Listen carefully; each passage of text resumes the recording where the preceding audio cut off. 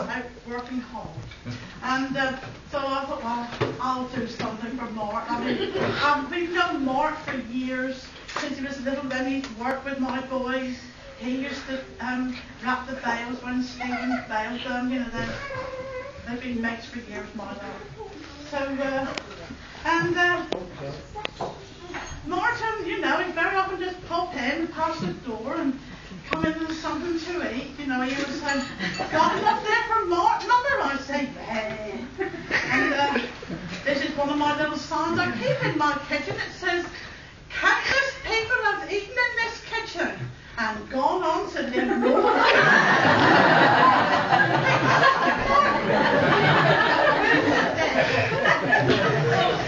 Here's a little tale about Martin. Thank you, dear Martin and Sarah, for inviting me to join in your happy celebrations today. It was really a joy, a most tender moment, as earlier today your dear dad gave you away. I have known Mart since he was knee-high to an ant, when he used to come to our farm for tiddies with Peggy, his gran. I knew then he would grow up to be a wonderful man. Back then, with his dimpled knees and his hands so chubby, I knew that one day he'll make some lucky girl a wonderful hubby. Now, I'm not going to go on about everything I know about this cat. You know the things that they all fight and scrap. Or you know the kind of antics and frolics these young men in the past have got up to. Nor the times when things are not going their way and the language is getting a bit blue. No. The Mart I know is a young man who enjoys culinary delights. A gorgeous man for sure. Yes, Mart, he knows what a knife and fork is meant for. Over the years, Mart would be passing by to see Ian, my son, just as I was dishing up the grub to eat. Ian would say, come in, Mart, and take a seat. Then he would say, you've got enough there for Mart, any mother? Yes, I'd reply. I wouldn't have it any other way. Now, here's a yarn about one such night about 5 years ago.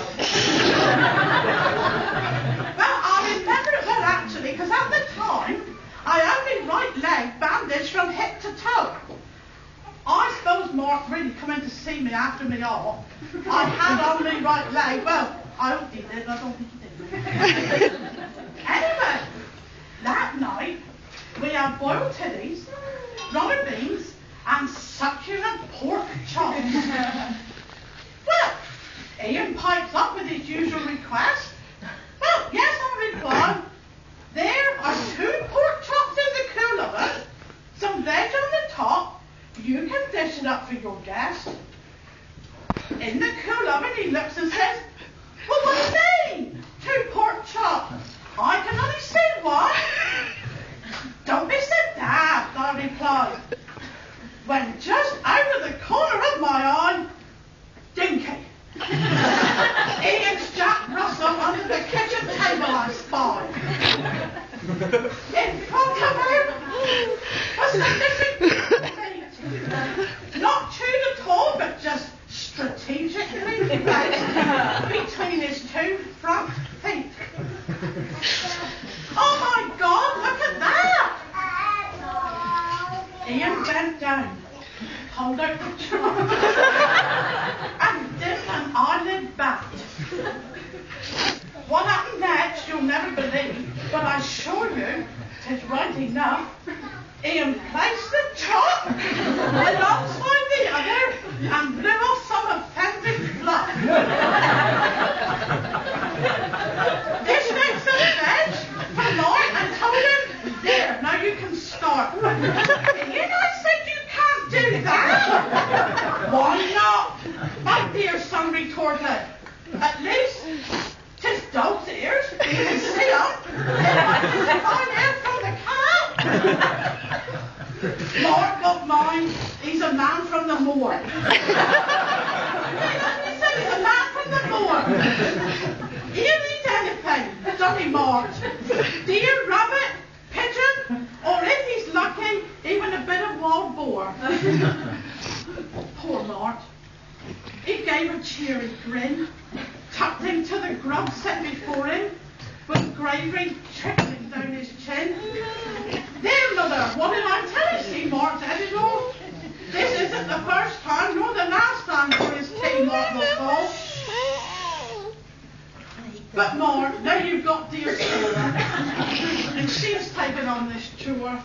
I expect he enjoyed your cuisine, and quite often asks for more. Mart, you're a smashing bloke, and Mart, we know you can take a joke. But now, all joking aside, today is your special day. You have taken dear Sarah as your beautiful bride. To each other, you have pledged your troth. Now, I have a few words of advice for you both. Speaking of a wife of 40-odd years, let me tell you, you'll have good times, and sometimes you'll shed tears. Sharing together the good times and bad, the happy times, and sometimes the sad. Loving and caring for each other is not all chocolates and flowers. Loving and caring is all about being there for each other in troubled times and in the darkest hours. But you two are made of really strong stuff. You'll be there for each other when the going gets tough. So without much more ado, let's all raise our glasses to both of you, wishing you happiness for the rest of your life.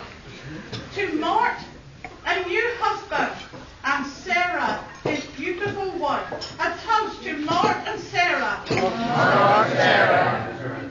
God bless you both.